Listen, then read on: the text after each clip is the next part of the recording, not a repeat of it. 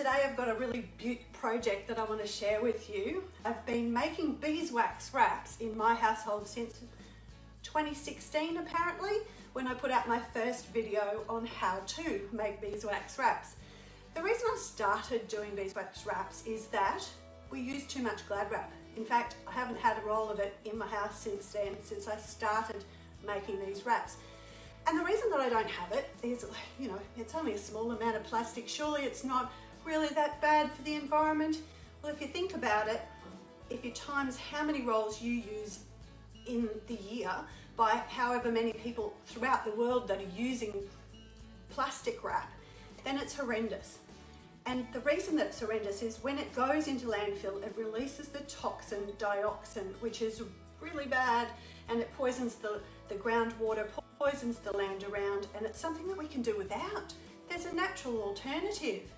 So when I did my first video back in 2016, it was a little bit dangerous. It involved carrying melted beeswax in a tray from the oven to the bench to make the wrap. And then since then I've been doing workshops and I found a handy dandy way to do it in a much safer fashion. Mind you, it does involve repurposing an electric frying pan.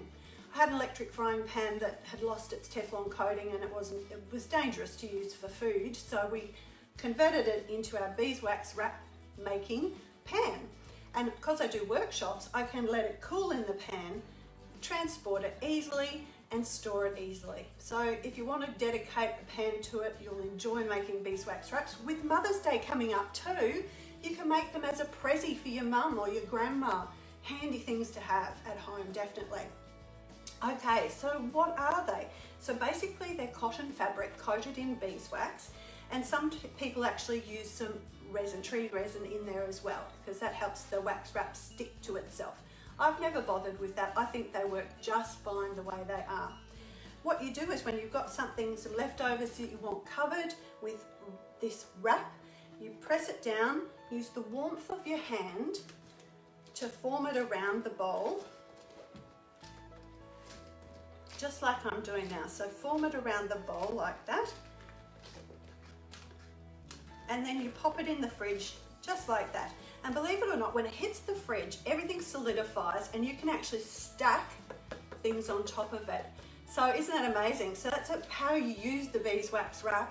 Let's get into making some now, shall we? So I've got some fabric that I think is really cute.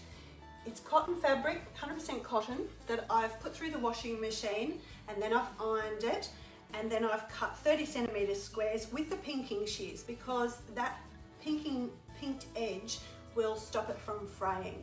Once the wax is on it, it actually doesn't fray either, but it just helps in the getting it to and from the wax so that you don't end up with strings coming out.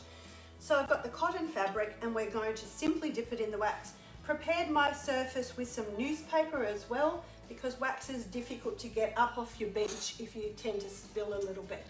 So I've got these tongs, these little metal tongs, which you can tell have actually been used a number of times to make beeswax wraps. They're kind of coated in it. And what we're going to do is just grab the tiniest end bit. Actually, I might do the other side. Grab the tiniest end bit and drag it through the wax. Starting this way. Make sure the ends go in.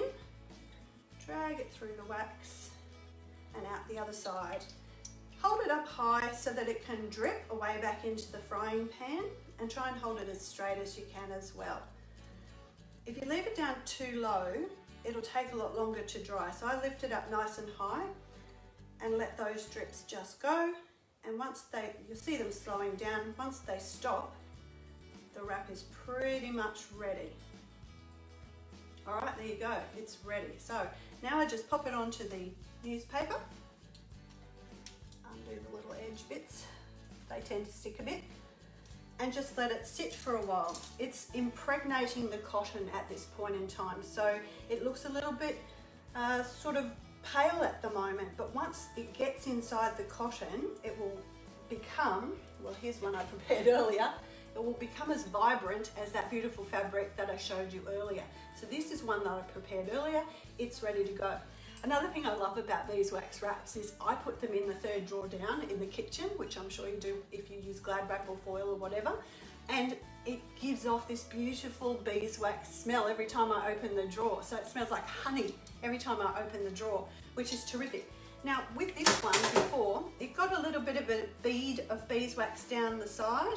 So if that happens, you can either pick it off with your fingernails or pop it on your ironing board between two pieces of grease-proof paper and give it a little bit of an iron, and that will get rid of that sort of edge bit that happened there. I think because the beeswax kind of cooled a little bit quickly. This one's looking fantastic. It's still got a little way to go though, it's still a bit warm, but it's really easy to make. Shall we do another one just to get the idea? So we've got the material here, all cotton. Now why do we use all cotton? You've probably worked out the answer to that question, but it's because this is a totally sustainable product. Oops, let go of it, didn't I? That was silly, never mind. Totally sustainable product, which means that at the end of its lifespan as a beeswax wrap, you can actually compost it down. So you can put it in the worm farm, put it in your compost heap, and if it's cotton with beeswax on it, it's totally sustainable. So yeah, I really encourage you to have a go at making some beeswax wraps. Now let's talk about the wax. You can order it online from Australian Wholesale Oils. You can look up your local beekeeping association and find someone in your area that keeps bees, because those people always have wax that they'd like to sell, and that's what I generally do. So once you've got your supplier, don't let them go because they're hard to come by. Oop, there we go, there's another one starting to dry. Usually buy it in a bit of a block like this from your beekeeper. Could come in 1 kilo lots, or you know, sometimes they want to sell you 100 kilos at one time. I bought huge amounts over the years. There are other methods which involve grating the beeswax, but that's a really hard process to do if you've ever had to do it when you're making anything with melted beeswax. So this is by far the easiest method for making your beeswax wraps at home. Well, I hope that's been interesting for you. You've learnt something, and you've also now been encouraged to throw away, well, don't throw it away. If you've got some Glad wrap, don't go and buy some new Glad wrap. Please try not to buy Glad wrap. We don't need it. We've got containers with lids. We've got our beeswax wraps. You can definitely live without it. And I hope that was entertaining and interesting for you. I'll talk to you next time on my next video. Bye for now.